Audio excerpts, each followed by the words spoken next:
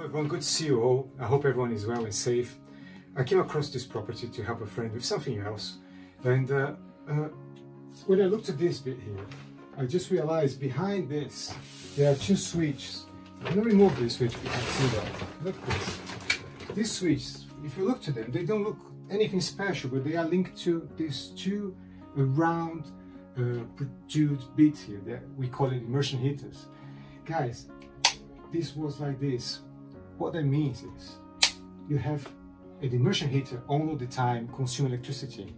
So the boiler this boiler is a heat source, should heat up the cylinder, and those immersion heaters, they should work just as a backup plan in case there is an issue with the boiler or there is a problem with the gas supply. Boiler breaks down and then you use it as a backup. Don't leave it on. That consumes energy, that spends money. So keep them off, make sure it's off. Make sure you look to those things sticking out, follow the cable. It's easy to see the cable and see where it's going. And then you can find out. In this case, you've got two of them. So don't get confused. Two immersion heaters, two switches, keep them off, and then will keep your money in your pocket. We are Heating Plumbing, we flush problems away. Thank you.